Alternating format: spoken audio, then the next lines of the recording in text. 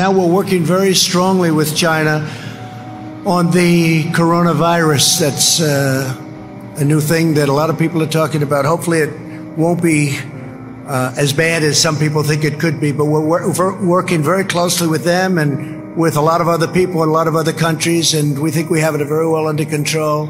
And by the way, the virus, they're working hard. Looks like by April, you know, in theory, when it gets a little warmer, it miraculously goes away. I hope that's true. There's a theory that in April, when it gets warm, historically, that has been able to kill the virus. So we're very cognizant of everything going on. We have it very much under control in this country. A number that nobody heard of, that I heard of recently, and I was shocked to hear it. 35,000 people on average die each year from the flu. Did anyone know that? 35,000. That's a lot of people. It could go to 100,000. It could be 27,000. They say usually a minimum of 27 goes up to 100,000 people a year die. And so far, we have lost nobody to coronavirus in the United States. Nobody. And it doesn't mean we won't. And we are totally prepared. It doesn't mean we won't.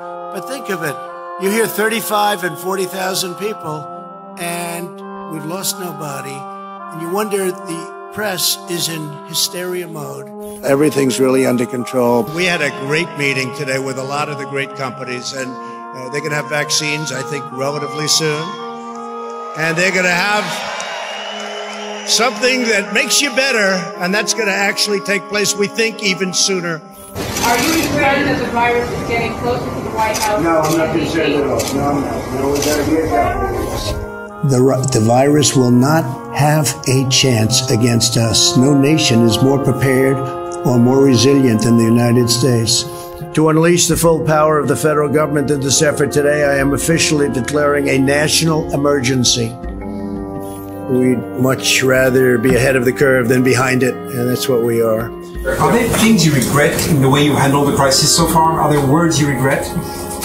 I don't think so. You know, I'm looking forward. I don't look back. I guess there's always something everybody regrets. There are things in your life you regret. We all regret things, but I really like to look forward. I'm a person that looks a forward thinker, I guess they would say.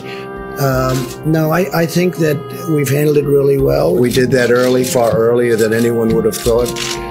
But we see light at the end of the tunnel. Things are happening.